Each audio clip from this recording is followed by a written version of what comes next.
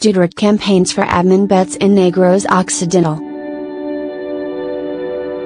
President Rodrigo Duterte endorsed 5 senatorial bets and 6 guest candidates of the ruling Partido Democrático Pilipino Lakas Bayan, PDP Laban, during their campaign rally in Victoria's City here, Friday night, March 8.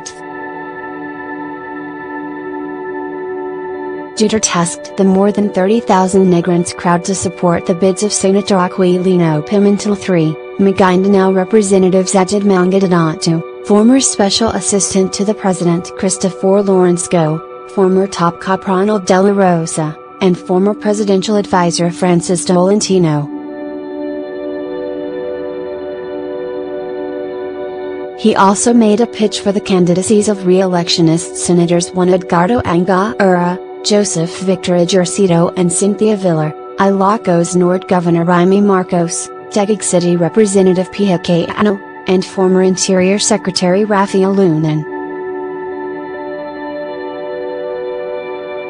Duterte, in his speech, praised his candidates and told the crowd why they should vote for them. Negros Occidental is one of the vote-rich provinces in the country with about 1.7 million registered voters for the 2019 midterm polls. He first praised Villar for being a working mother and admired her rapid rise in wealth. She is strict. I don't see any reason why we should not re-elect her. She is a worker and she has the interest of the country. The president called Angara very bright, adding he never criticized the senator, but the other way around. He criticizes us but not personal but the way we handle important matters. He would call our attention. For him, Cayano is really a fighter for the cause of women, adding she's a hard-working and worthy daughter of a worthy father.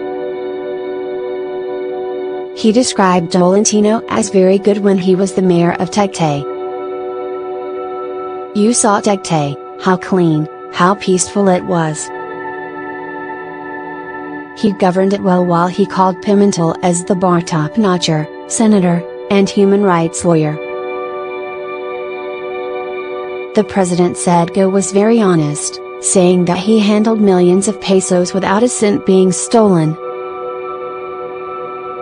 Duterte also highlighted honesty for ex-police chief De La Rosa, one of the most loyal policemen to him ever since he was a mayor of Davao City.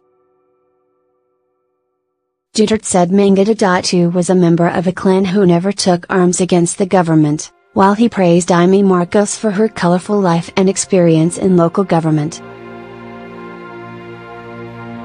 He addressed critics of Marcos who remember the dark martial law regime led by her father, late dictator Ferdinand Marcos, saying that the sins of the father cannot visit the daughter.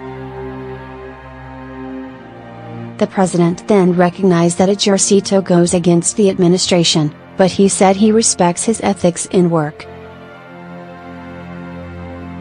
He then described former military Manny Lunan as very good and brilliant,